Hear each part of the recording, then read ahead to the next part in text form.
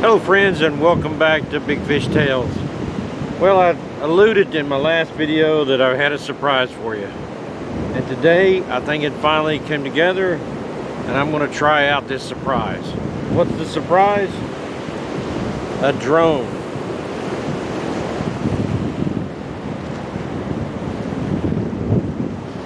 It's the DJI Mini 3. I picked up the drone, and I also got a bait release. Now the plan is to pick up the baits, fly them out as far as I want to, release the bait with this remote, then fly the drone back, land, and then do some fishing. So let's see what we can do today. The wind finally got down to where it was manageable. The temperature's coming up. Tide is low, but since I'm flying the bait way out there, that shouldn't make a lot of difference. So let's see what we can find out. Let's see how this works. Hopefully, we won't crash and sink the drone.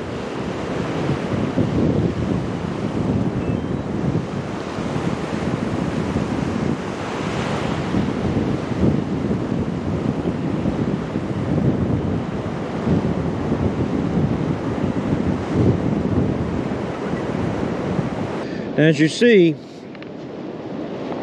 here's the drone.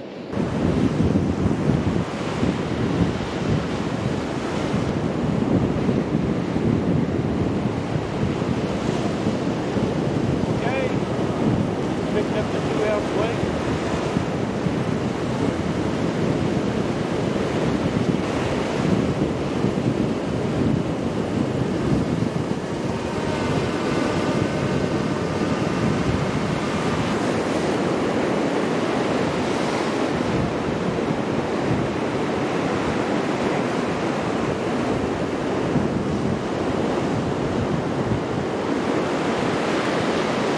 Here's my bait, and what I've done is I've rigged up a piece of fishing line, a hook on either end. Hopefully it'll work. Take off. Descend 1 meter.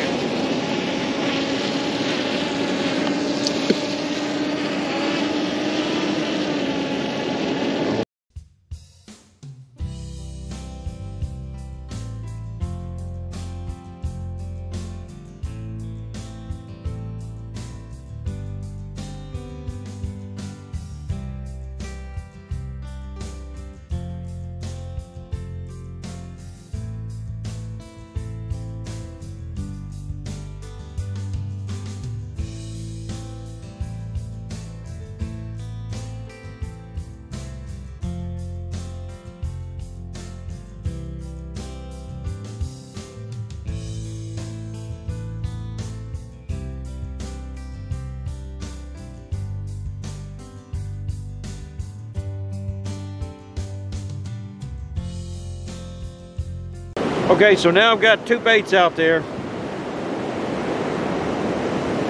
Seem to work pretty well. I'm liking this. I'm really liking this. It'll just take some practice to polish it up and make it go smoother. But I've got 2 baits out there quite a ways.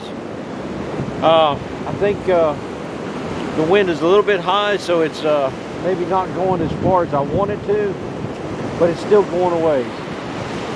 So let's get some fishing done. Okay friends, I'm going to call it a day here in a little bit. I'm going to call it a day because the battery on the drone is about dead. Luckily I've got 2 more batteries inbound. They should be here this weekend.